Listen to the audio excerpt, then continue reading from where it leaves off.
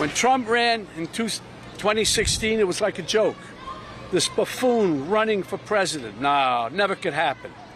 We'd forgotten the lessons of history that showed us other clowns who weren't taken seriously until they became vicious dictators. With Trump, we have a second chance. And no one is laughing now. This is the time to stop him by voting him out once and for all. We don't want to wake up after the election saying, what, again? My God, what the hell have we done? We can't have that happen again. I don't mean to scare you. No, wait, maybe I do mean to scare you.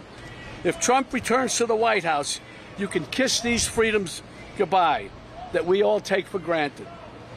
And elections, forget about it. That's over. That's done. If he gets in, I can tell you right now, he will never leave. He will never leave.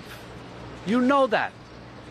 He will never leave. Do we want him running this country and saying, I'm not leaving, I'm dictator for life?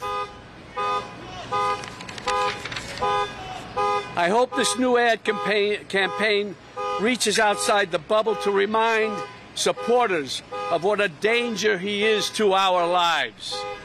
This is not a threat. This is a reality.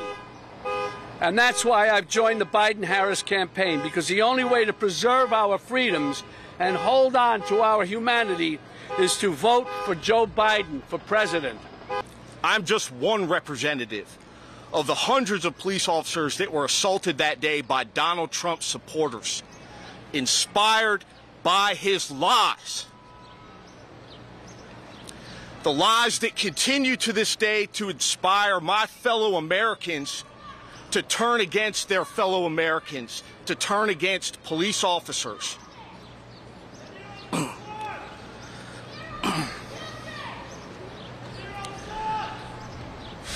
At the end of the day, this election is about Donald Trump and his vision for the office of the President of the United States. Not as a public servant who answers to the people who elected him, but as an authoritarian who answers to and serves only himself. The fight for a lot of us didn't end on January 6th, that evening when we went home. The fight still continues now. What happened that day was an attempt to overthrow an election. Donald Trump is the greatest threat to our democracy and the safety of communities across the country today. He has encouraged and continued to encourage political violence. We've been called traitors just today. We were all called traitors on January 6th for doing our job. And yes, we protected Republicans. We protected Democrats alike. It's not about the story that we don't agree with. Political violence is never acceptable. But you have a presidential candidate, that champions it, that encourages it, that supports it. We cannot have that. Americans need to wake up. This is not a drill. Mr. Niro said he's not trying to scare you. When I just unsuccessfully ran for office. A lot of people that I met out there said they were afraid. They're scared to see what another Trump presidency looks like. I try to pride myself in having some type of way to make people feel comfortable, saying some kind of a word, a hug, a look, or something. It's going to be okay. I couldn't say that to those individuals. I couldn't say it's going to be okay. Everything's going to be all right. We can't count on these institutions to stop Donald Trump.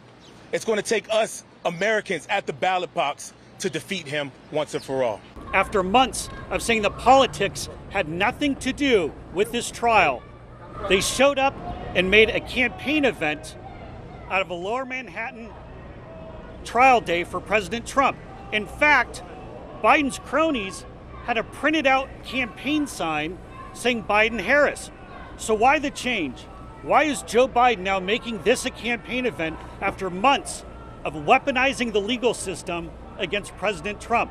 Because Joe Biden's numbers are in the tank, and the best that Biden can do is roll out a washed-up actor.